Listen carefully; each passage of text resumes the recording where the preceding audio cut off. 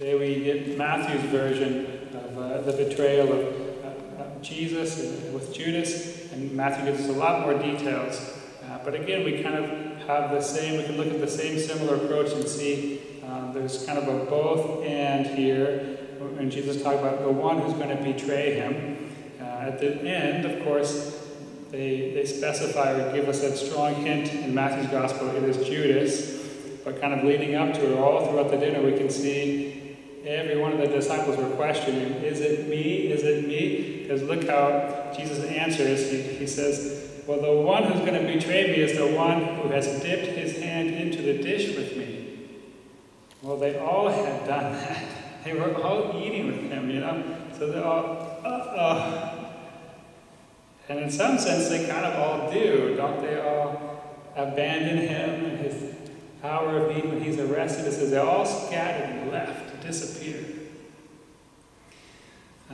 It's a good reminder for us that approaching the suffering and death of Jesus, we remember that Jesus died for each one of us. Jesus died for me because of my sins, because of my betrayal.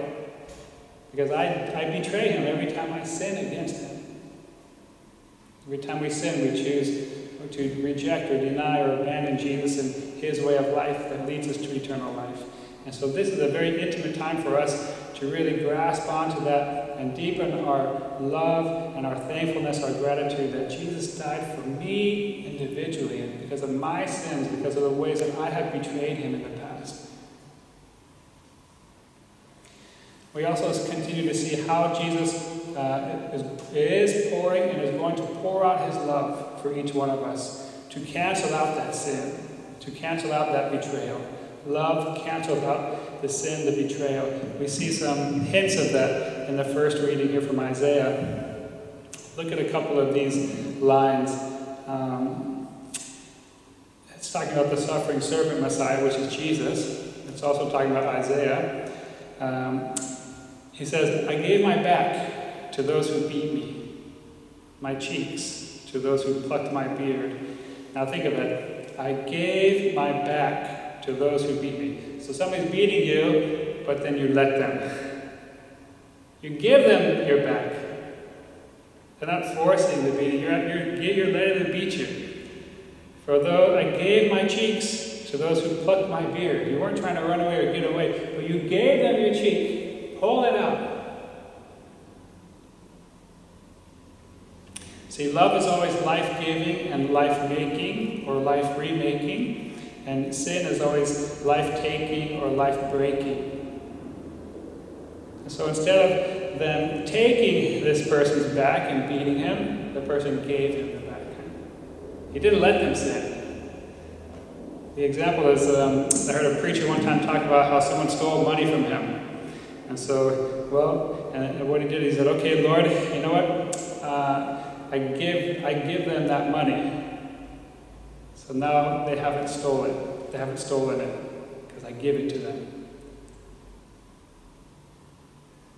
Canceled out their sin by a love that is life-giving. Interesting, huh?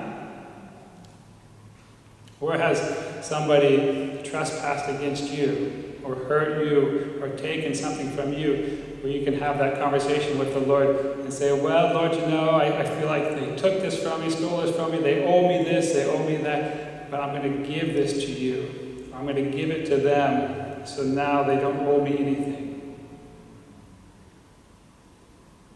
Cancel out that sin, so now it's no longer a sin. I don't want to hold it against them. That's the love that Jesus has for each one of us, that he's always outpouring fully, totally, unconditionally. Jesus gives us his life so we can't take it. Huh? That's what he said. Nobody takes my life from me. I have the power to lay it down, and I have the power to raise it up again. Nobody killed Jesus. Jesus died. He gave up his life for us. He didn't let anybody take anything from him. That would be a greater sin upon us. No, he gave over his life out of love for us. How can we, entering into more deeply this holy week and holy triduum, pour out our love like Jesus, give over our life like Jesus? Maybe we're forgiving somebody and we're continuing to heal different relationships. Maybe somebody has taken something from us. And we're going to say, Lord, I give that to you. I give that to them so they do not have any sin against them.